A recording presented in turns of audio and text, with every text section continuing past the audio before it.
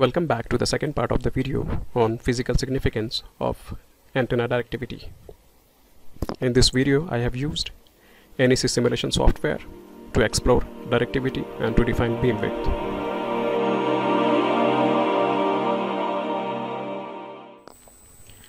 I have created two different models of the dipole antenna, one of a single dipole antenna and another as the array of the dipole antenna. With the help of these two models, we'll try to explore more about the directivity and we'll also define what is beamwidth. Now, this is the rectangular coordinate system. This is x-axis, y-axis, and this is the z-axis. And the dipole antenna is placed along z-axis and it is excited with a source. Now, let us see how does this radiate in open space.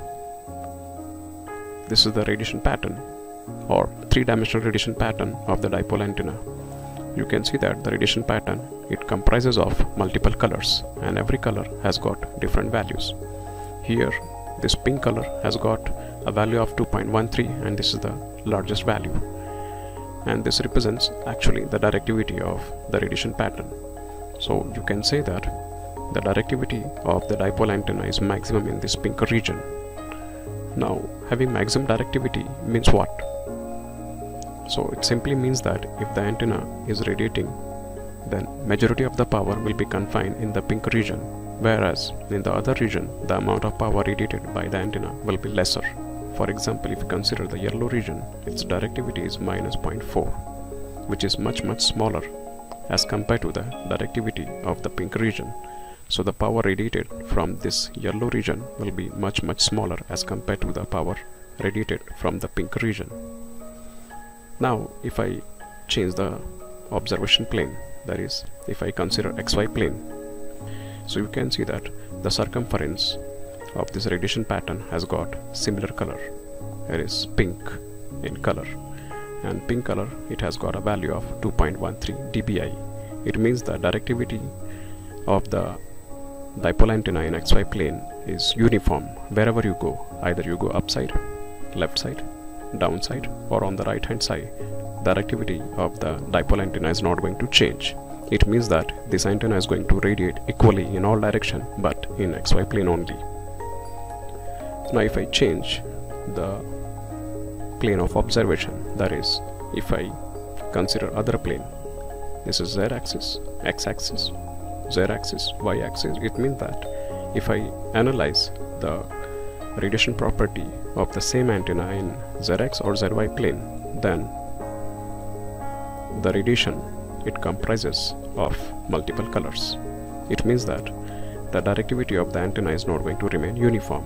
For example, in xy plane, the directivity is maximum, it is 2.13 dBi, but if I go upside or if I go downside towards the antenna, then the color changes, that is, the directivity of the antenna is going to change.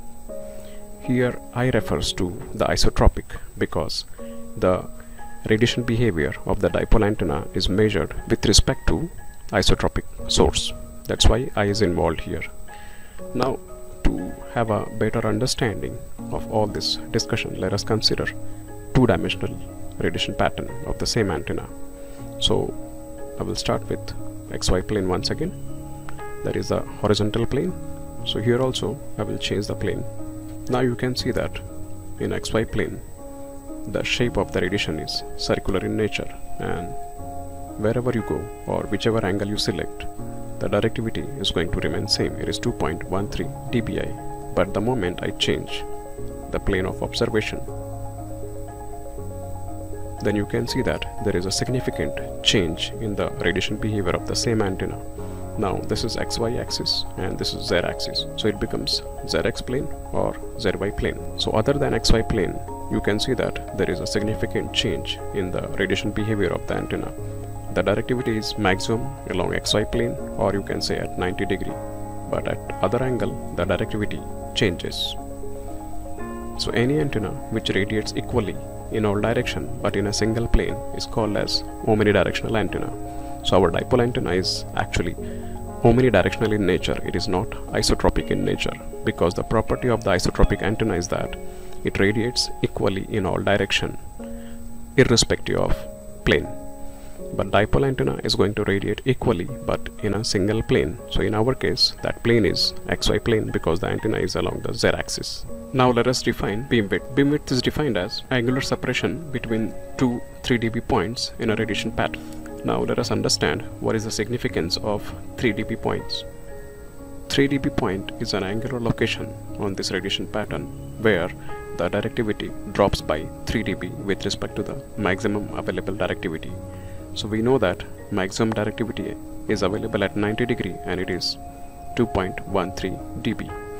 So a 3 dB drop is nothing but subtraction of 3 dB from this 2.13 dBi, which is nothing but minus 0.87 dBi. So let us find out where this minus 0.87 dBi exists, or at what angles this minus 0.87 dBi exists. So we'll go upside, that is somewhere here. Now this figure is very close to minus 0.87 because you cannot have the exact figure. So we'll compromise with this minus 0.97 dBi. So this is one of the 3 dB point and it is available at 50 degree angle. So there is a separation of 40 degree from this 90 degree, that is XY plane. And similarly, there must be one more 3 dB point below this XY plane. So you can see that at 130 degree, once again you get another 3 dB point, which is minus 0.99 dB, and it is close to minus 0.87 dBi. So this is the another 3 dB point, and it is once again at a angular separation of 40 degree. So total angular separation between two such 3 dB points, one which was available here at 50 degree and another which is available here at 130 degree. So total angular separation between these two 3 dB points is 80 degree.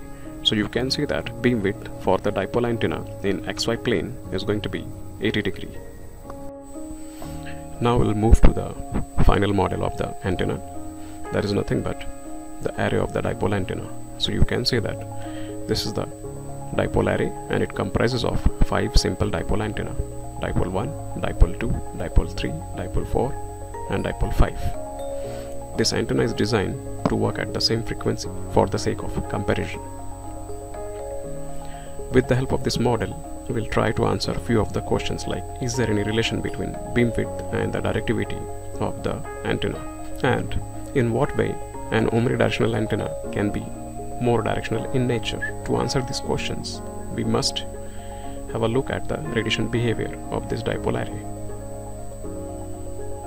So this is the 3-dimensional radiation pattern of the dipole array.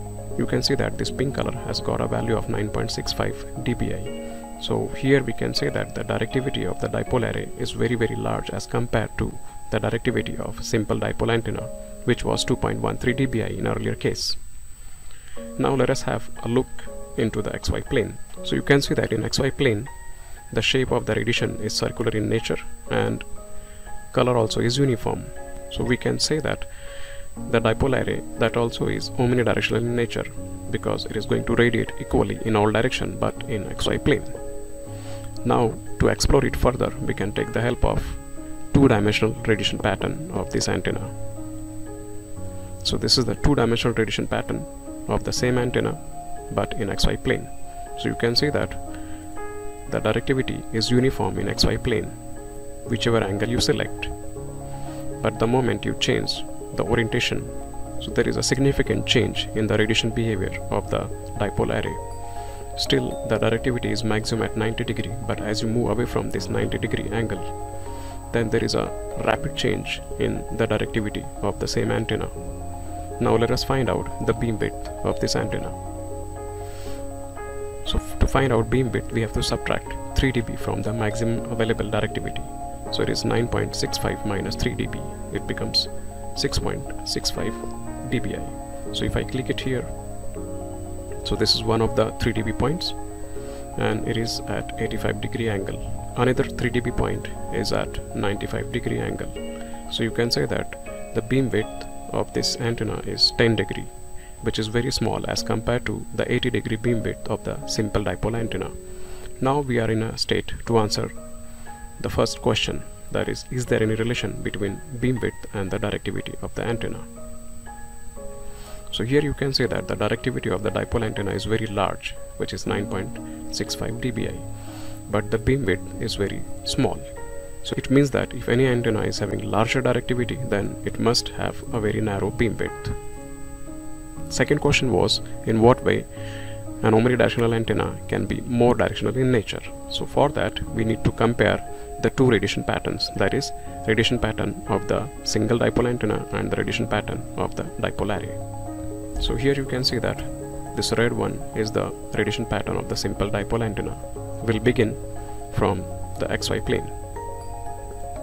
This is the radiation behavior of two antennas in XY plane. So you can see that both the antennas, they are omnidirectional in nature because the directivity in XY plane of both the antennas, they are same. For simple dipole antenna, the directivity is 2.13 dBi, and for dipole array it is 9.65 dBi. But there is a drastic change in the radiation behavior of both the antennas in ZX or ZY plane. So here you can see that both the antennas, they are having maximum directivity at 90-degree angle, that is along XY plane. But since the simple dipole antenna, it has lesser directivity, so it must have a larger beam width, which is 80-degree.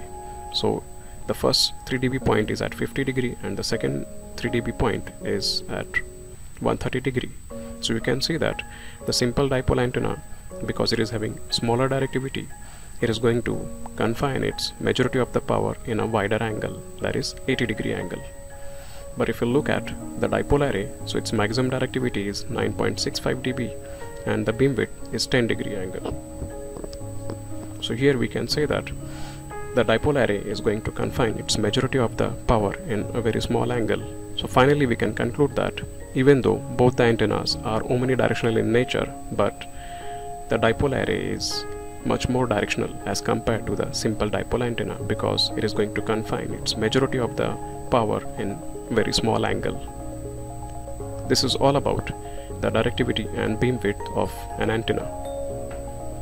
Thank you for watching this video.